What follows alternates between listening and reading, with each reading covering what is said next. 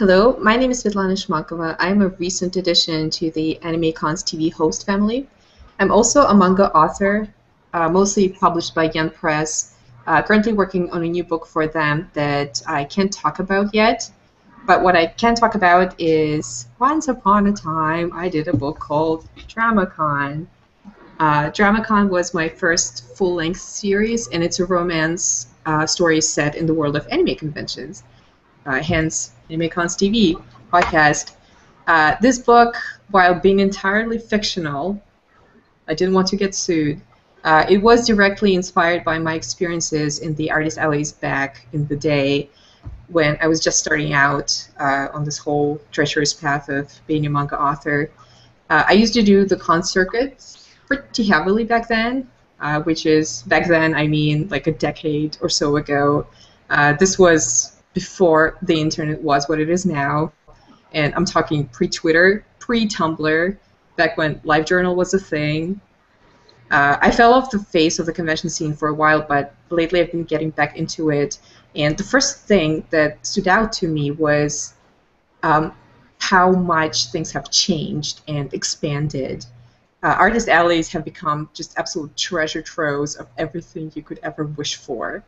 And if your favorite thing doesn't exist, like you couldn't find it at a table somewhere in an artist alley, someone will draw it for you, possibly right there, or maybe you could commission them to do it slightly later. But it's just an amazing environment now that is populated by amazing artists and amazing people. And one of the biggest things for me was the the table setups that people do now. And I mean, I'm sure you've seen some architecture of some of these tables of these artists' display would make Inception jealous.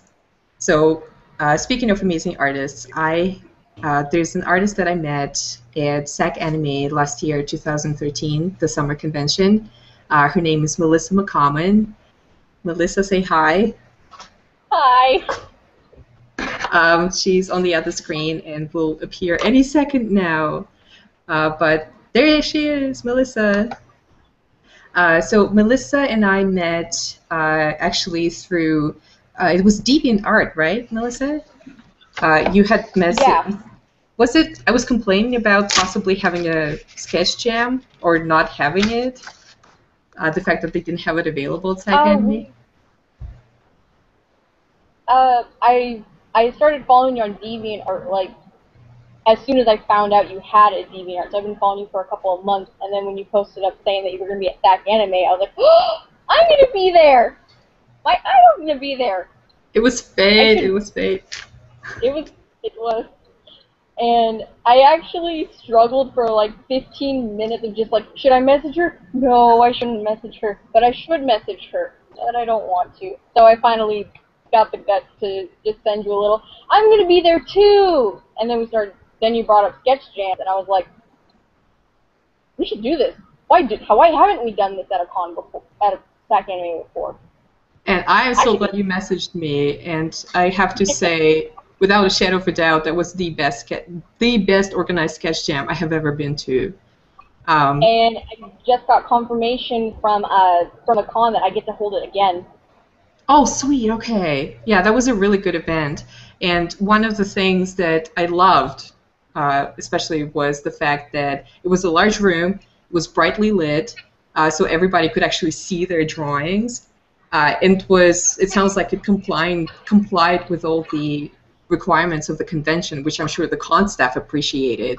And, like, you had surveys, you had sign-up sheets, you had cookies. Like, you put an amazing amount of effort into that event.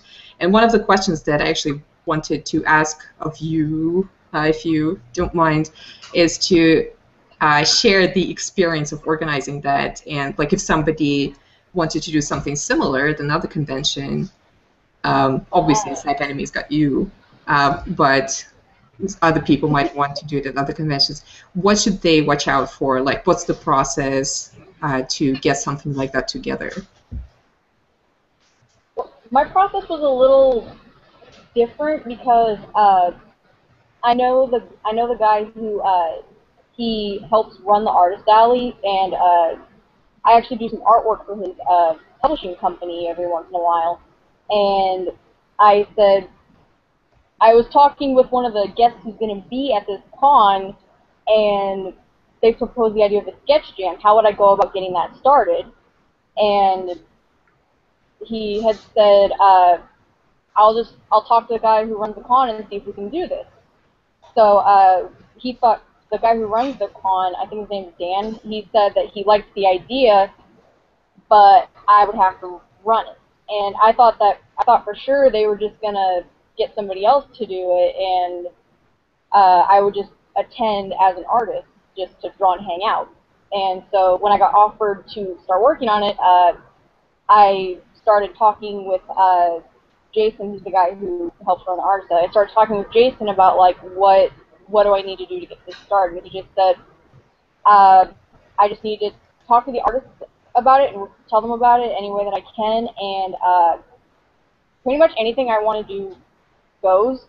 So I had the idea of just, well, since it's the first one, I should probably give some kind of flyer out, since I'm not very active on the Artist Alley Facebook page.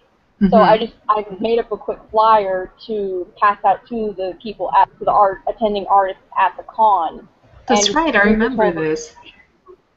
Yeah, and I just briefly told them, hey, we're gonna have this artist thing, totally formal, or not formal, informal. You can just bring your sketchbook, hang out. If you want, I'm gonna be bringing some stuff to do trades with. So if you have anything you might want to trade for artwork, I'm gonna have my stuff if you want to do a trade. And I wanted to. Oh, my cat's laying herself in. Oh, my cats know how to open the doors. It's weird. Oh, interesting cats. So I wanted to be able to record everything that people liked or wanted to change, so that I can show the head guy, we should probably do this more, because I like the idea of having something to do on a Friday night for the swap meet, because between the Artist Alley closing and the swap meet, there's like a 2-3 hour gap. And if you're not staying in Sacramento, then not really much to do except for go eat. Right. So, like I was only able to come for like half an hour, I think it was. Unfortunately, I really wanted to stay, but what struck me when I got there was the turnout. The turnout was so great. Like, I didn't expect that many people. Well, but like the flyers. Well, like to me, I think it was a great decision on your part to take into account the programming, that hey, there is nothing interesting going on in this area. B, hand out flyers to the Artist Alley participants. So like that's your target audience right there for this event. And the fact that you prepared far enough in advance to have all this stuff done, which is amazing. Yes. Yeah. So did you run into? I'm really glad I did. Oh, sorry, you were saying? Oh, I was just wondering if you ran into any difficulties. The only difficulty that I had really was the staff was not notified of the event. So there were people trying to come in that weren't a part of the Artist Alley. They were just trying to find something to do, and so I had to sit out in the hallway for a good couple of minutes until somebody walked by, so that I could say, could I get a staff person to check badges? Because it was supposed to be just an Artist Alley exclusive thing. Because we really don't get much to do that's exclusive just to us, except for we get into the Artist Alley and the dealer's hall about an hour early. Gotcha. So that was really the only thing. Was I had to check badges for a bit instead of hanging out with everybody. Once somebody came and sat down, that was really the only thing. It went pretty smoothly, a lot smoother than I anticipated. Well, it sounds to me like you were also very closely in contact with the con personnel when you were planning this, so I'm sure that helped smooth a lot of details out. And like they were communicative with you as well. I had to, actually the day after the con, I started bugging Jason about doing the next one. I was like, what do I need to do? Here's all the surveys. Everybody wants it again next year. People who couldn't come want to go to the next one. How soon do we need to get started on this so that it can happen? That's excellent. That's a good sign that people loved it. So let's talk a little bit about you. You're an artist and obviously an exhibitor in the Artist Alley, and you do a webcomic called Epic Chaos. How long have you been doing that? I've been drawing it for 5 years, but I convinced myself to stop redoing it about 3 years ago and have continued from there on now. I know that feeling. Okay, so what came first? Did you exhibit in Artist Alleys before you started the webcomic, or did you start the webcomic first and that led to convention participation? Chronologically, I started the webcomic first, and when I finally decided to just stop redoing it, a couple months, 2 months after that, I got offered my first Artist Alley table, and decided, why not? I've always wanted to do one. Might be like from Dramacon. Oh, you had read the book by then, okay.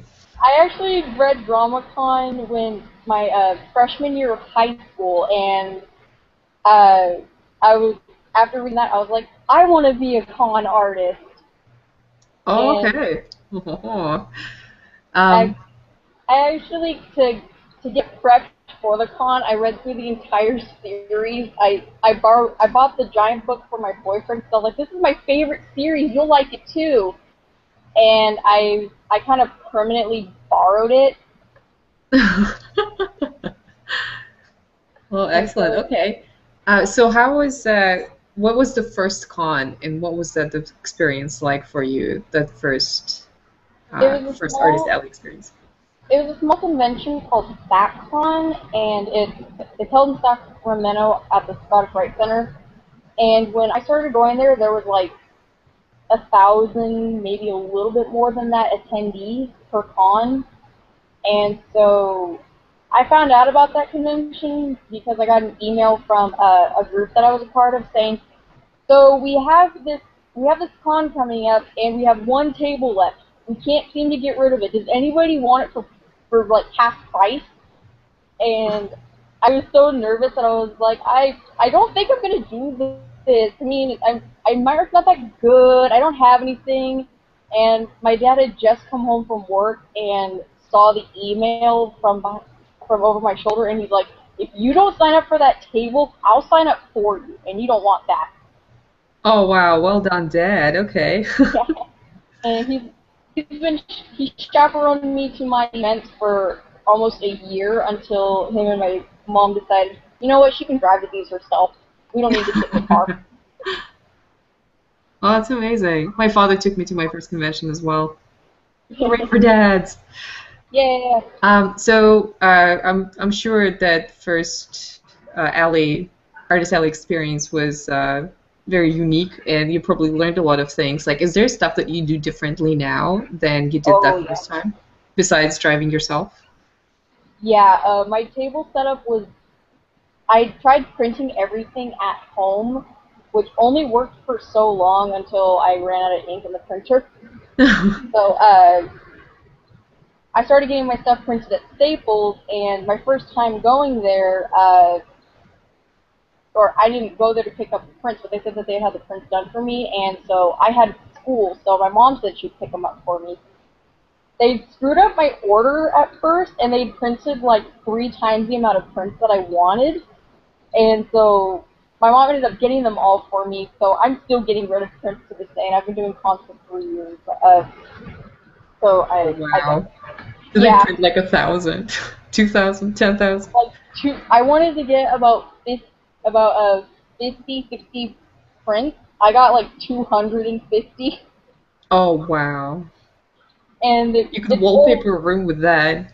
Yeah, it's old artwork. So now people see my new stuff and they're like, "What's that?" So I did a lot of my printing at home and everything. So I made like stickers and bookmarks and things like that. And I have this giant a piece of glass, which used to be a door to a cabinet, and what we did was we put all my prints and everything underneath on the table, and then we put the glass on top of it to protect it. So it was kind of like a restaurant table, kind of like those I don't even know what they're called. But anyway, so we did that, and then the more I started doing cons, the more I was like, I should be building up. So I invested in grid wall. That was the best investment ever. I used yeah, okay. I've seen those around, yeah. They're amazing. Then once I started publicizing my webcomic more, I decided to invest into a banner, which I love, but it takes up so much space that I only can use it at certain events that give me like a good space behind my table. Right, yeah. My group and I recently finally got a banner, like my comics group, Banter Comics. Yeah, and it looks great, but it's a bit large. So, like, these things, you need a trunk of a car. Like, a suitcase will not do. Yeah. Do you have any resources to recommend that you found helpful when you were making your journey of being in artist alleys year after year? For example, one that I recently found that was really interesting to me is artistalleyinfo.tumblr.com. Like, have there been any websites that have been helpful to you? When I started doing cons about 3 years ago, there wasn't much, but there was actually a book that I found that was really helpful. It's called How to Make Webcomics. Actually, I have my copy right here. My books are so amazing. Yeah, my boyfriend knows that I love that book, so he bought a copy for me, and at the same time he gave me a copy, a friend of mine had bought me a copy, and I'd had a copy I rented from the library, so I had 3 copies for a while. You'll never run out. Yeah, so it's called How to Make Webcomics, and it's done by 4 webcomic artists, and it's how to basically start from just the idea in your head until you're exhibiting at cons, and they have a really good chapter in here on exhibiting, being a guest, doing panels, all sorts of stuff. So I like held on to that book for almost a month before my first con, and read and reread that chapter on how to exhibit at a con. And I had started making some friends who had been in the artist alley a bit longer than I have, and they gave me some tips, like having at least 10 prints or 10 copies of each of your prints, kind of having a sales pitch of like, these prints are on sale, this is what I do, hi, you want to chit chat? Yeah, that stuff is really helpful. Like, I could never, when I did do conventions back then, and was behind a table, all my friends would laugh at me because I hid behind my sketchbook. Like, I would not communicate at all, and I would actively discourage people from buying my stuff. I would say like, oh, it's not that great. So just actively talking down what was in front of me, the fruit of my labors, rather than, what, this is not bad. People have liked this. And like this just never entered my head that that's what I was doing. I was just being shy. But the end result of it was, I was projecting a persona unknowingly of someone who did not have anything of value to offer to the world. Which, as an artist, you should never do at an artist convention. So yeah, those tips are so important. Love yourself, love your work. It takes time and energy to do that. It really does. I mean, if you don't root for your work, who will? If you as an artist don't root for your work. Yeah. So that's important stuff. And that book, I highly recommend it. Actually, whenever I'm talking to people, I'm like, let me show you my Bibli. Actually, can you hold it up again? If it's the book that I'm thinking of.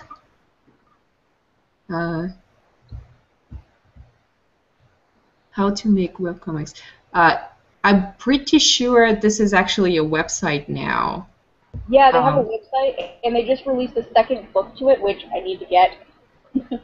Yeah, okay. Yeah, because the website is it's a subscription site that's a resource for people who make webcomics. Mm-hmm. So you can subscribe. I think it's $30 a year, which is pretty cheap for the information that they offer. And they also have discounts for printers, and I think even some con tables.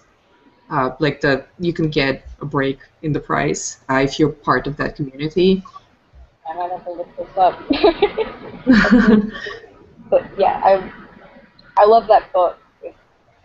It's how Right. one of the biggest things that I love about it is it doesn't just pertain to web comics. You can apply all the information in there to anything. If you're a writer working on a novel you want to publish, that book's got the answers you need, and just anything.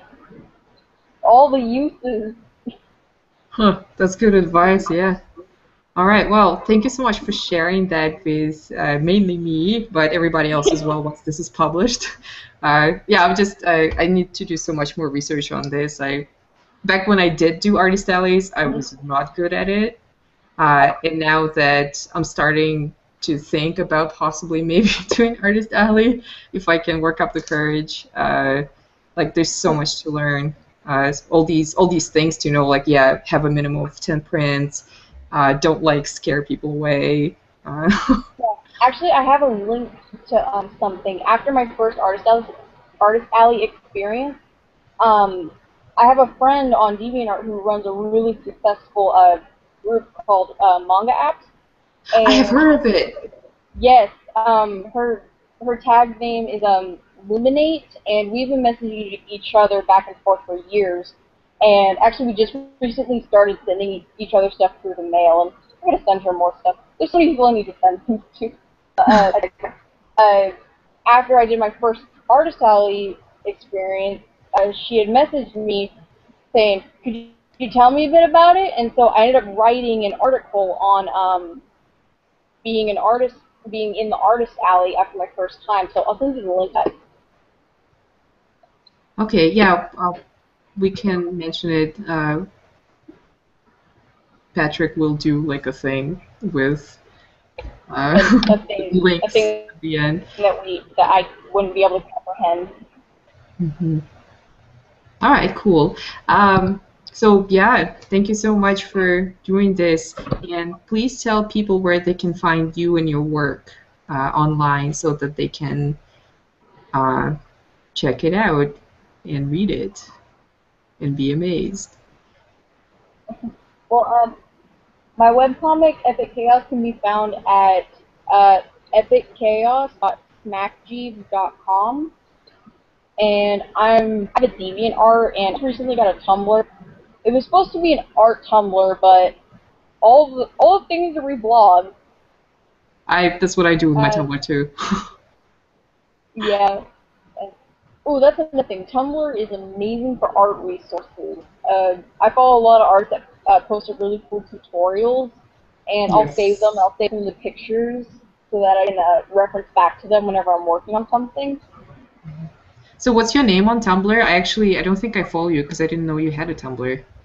It's Melissa's Oodles of Doodles. Okay,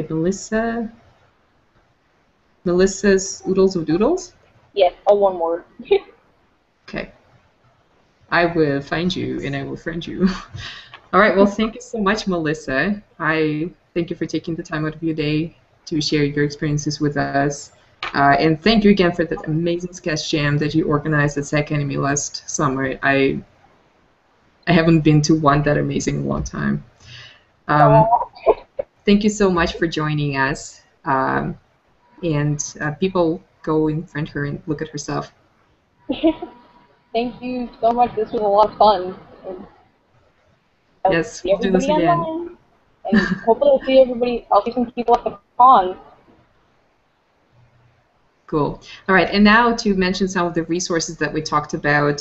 So there is Artist Alley info at tumblr.com. There's Anime Boston site also has a really good Artist Alley beginner guide on their site.